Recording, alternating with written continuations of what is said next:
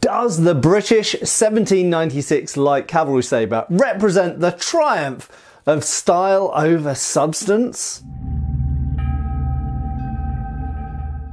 Hi folks, Matt Easton here, Schola Gladiatoria. Now this is a video not exactly totally just about the 1796 light cavalry sabre.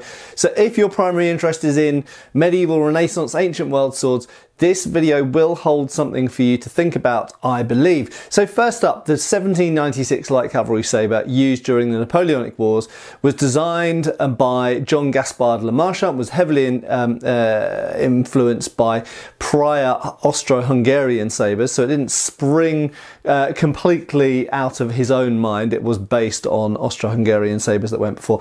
And frankly, it enjoys a pretty legendary status. Even people who aren't really interested in industrial era swords, post-Renaissance swords, maybe their main interest is in Roman swords or medieval swords, they all seem to want one of these British 1796 light cavalry sabres. And I'm an antique sword dealer, as you may be able to guess, and I have sold a lot of these. I have lost count how many, dozens and dozens and dozens of these, and they are not that easy to get a hold of anymore. They sell, generally speaking, very quickly, and the prices on them has gone up and up and up since I started collecting when I was a teenager, all those years ago. So, thinking about this objectively as a sword, I've read a lot of period sources, some of which I've related on this channel indeed. Check out my History Time playlist, incidentally, if you haven't done already. And the fact is that this sword was pretty well liked in its time. And you could say, well, you finished the video right there. It's not, Matt. It's not a triumph of style over substance. And maybe I agree with that, but maybe not for the reasons that you think. So first of all, this has a sort of legendary status in its cutting power. Okay, now, is it a good cutter? Yes, it is. And some people would say that it's better to have a sword that's really good at one thing, or a weapon. It could be a firearm, it could be a type of javelin or a bow or whatever. It's better to have one that's really good at one job rather than one that's kind of okay at lots of different jobs. And it's always that balance between specialisation and being a compromise or jack of all trades. Now this is very specialised. It's sacrificed thrusting potential due to the shape of the tip to maximise cutting potential. It is curved. It therefore has certain deficiencies in terms of reach and delivering the point.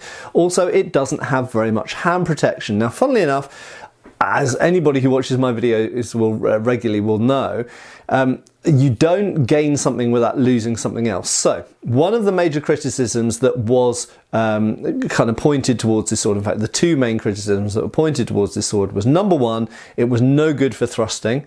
Now obviously you can stab anything with a sharp piece of metal, but compared to most other swords, this is not very good at thrusting because of the shape of the hatchet tip, the curved blade, so on and so forth. It's not very long and so on and so forth. Okay, in terms of the hand protection, yes indeed it doesn't have very much hand protection. My ripostes to those accusations are, firstly, that it has maximised cutting potential, so you can cut really very effectively still with the tip of this weapon, whereas most swords that are even remotely good for thrusting, you can't do that. You're usually having to cut much further down, which reduces their effective cutting reach.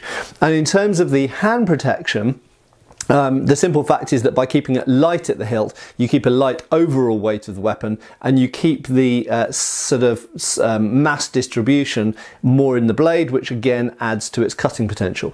But I'm going to put that sword down for a second, because just to put this into context.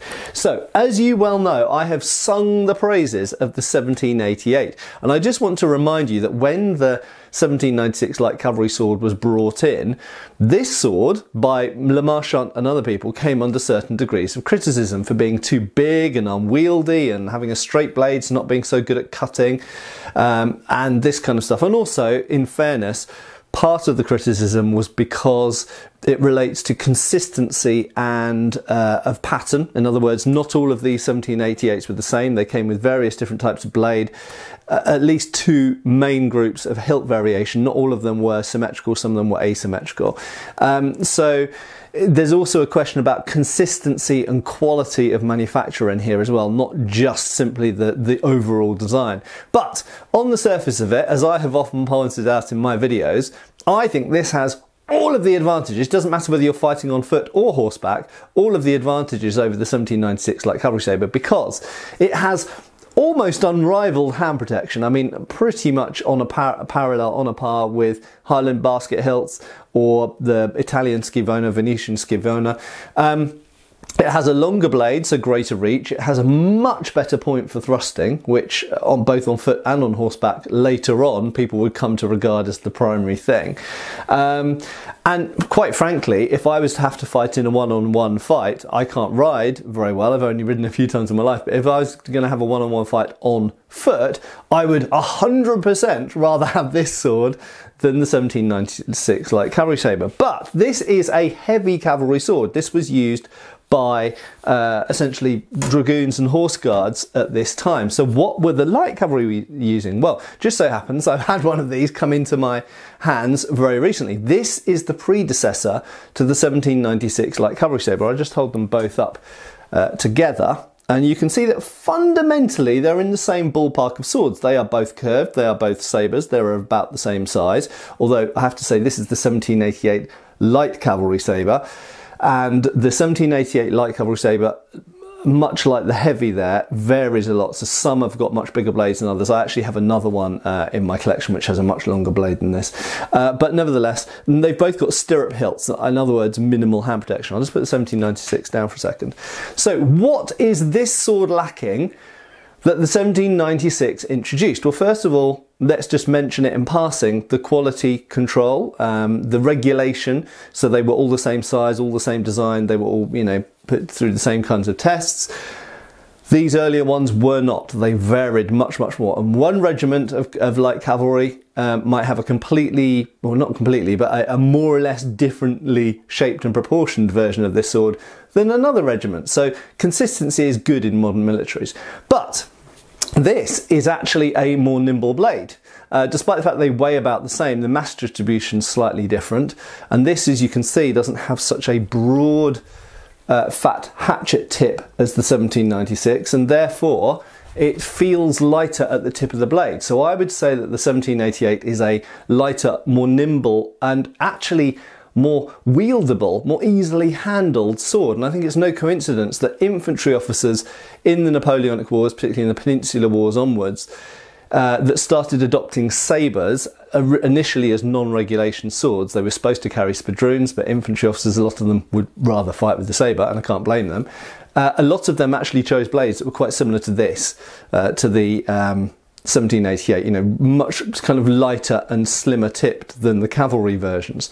Not only is it slimmer at the tip and therefore a bit nimbler at the tip, but it also therefore has a much more appropriate point for thrusting. It is a spear tip and quite pointy. So indeed, although this is curved, it's not hugely curved. This is now more appropriate for thrusting and a little bit more wieldable for cutting. Is it going to cut as powerfully? No. I'll come back to that point. The 1796 is definitely more specialised. This is more of a compromise. However, I don't fundamentally think there's anything wrong with this model of sword. Okay. Now, it should also be mentioned that when the 1796 came under criticism, as I said, one of the main points it came under criticism for was the nature of the point and not being able to thrust very well. So one of the solutions that they came up with was this, the Osborne and Gumby clipped point, or kind of clipped, kind of drop point, somewhere between the two. A bit like a giant Bowie knife or a falchion or a messer. And this compromise means, yes, indeed, you can't cut so well up near the tip as this typical 1796, but you've got a much better point for thrusting. And also notice it's slightly less curved as well, which again makes it more appropriate for thrusting. Most of these didn't have any additional hand protection, so we've still got the hand protection issues. So, was the 1796 all that good then? It didn't have great hand protection. Later models introduced more hand protection in 1821 onwards. And indeed, previous swords, like we've seen with the 1788 Heavy, had more hand protection. And indeed, certain officers towards the latter part of the Napoleonic Wars, around the Battle of Waterloo period and the run-up to that, started adopting 3-bar hilts, which later became regulations. So they wanted more hand protection as well. So, more hand protection, generally speaking, a good thing, even if it comes at the cost of a bit of extra weight and therefore changing the weight distribution of the sword, perhaps making it slightly less effective or efficient, should we say, at cutting, as Colonel Mary Mong details in his treatise A Memoir on Swords, incidentally. But do I therefore think that the 1796 light cavalry sabre is simply a matter of this looks freaking awesome and that's why everyone loves it? No. And here's why. It is utterly specialised towards the cut, and we've got numerous sources from the Napoleonic Wars saying that no matter how much cavalry troopers, and bear in mind a lot of cavalry troopers were literally taken straight off farms at the age of 16, 17, 18 and put straight into the army. They were trained for a minimum amount of time. They were trained to use a sword, initially on foot, then they were trained to ride, because many of them had never sat on a horse before. They'd grown up on farms, but they were poor and had never sat on a horse or ridden a horse or owned a horse. So they were taught to ride, the rudimentaries, they were taught to use a sabre, the rudimentaries, and they were given one of these. Now, in that context, these are not, for the most part, skilled swordsmen. They might have been after several years of service and training, but initially they were not skilled swordsmen. And what various people, various Austro-Hungarian commentators looking at British cavalry, and John Gaspard Le Marchant argued, was that basically you wanted something that was going to be easy to use at its specific job, okay, for your common cavalry troopers. And the fact is that he argued that the 1788s were often too long, too heavy, too unwieldy for these. And you've got to remember their size as well. So we're talking about, you know, late 18th century, end of the 18th century, beginning of the 19th century. The average size of you know, rural working class folk was small, and we know that from the uniforms and headdress and other accoutrements. They were small. I'm 6'1" and about, I don't know, 190 pounds, but they were a lot smaller than me.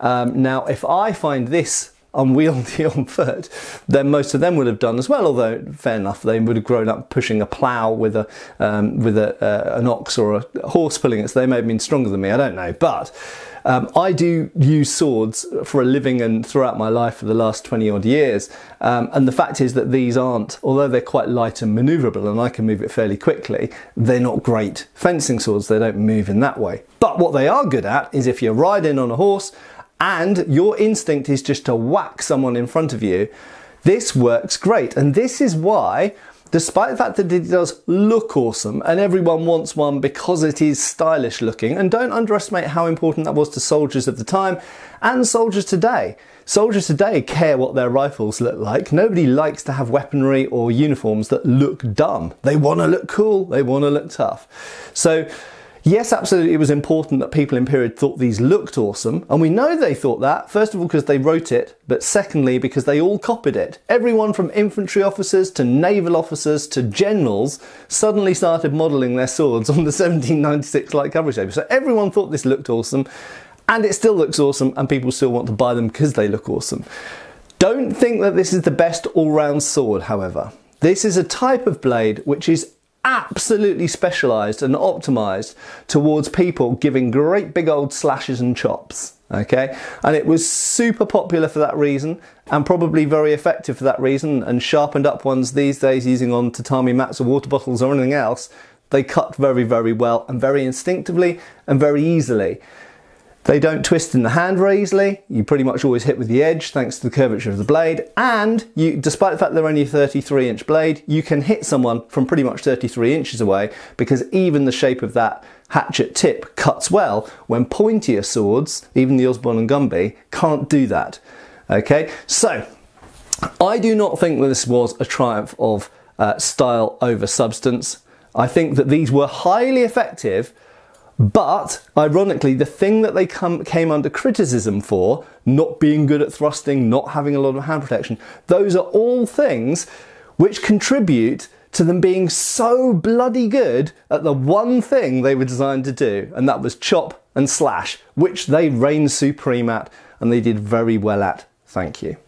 I hope this has been thought-provoking and interesting, and of course you can apply everything I've said here to other weapons you might look at through history, whether it's a gladius or a basket hilted broadsword, or a rapier, or a dowel, or a katana, or whatever.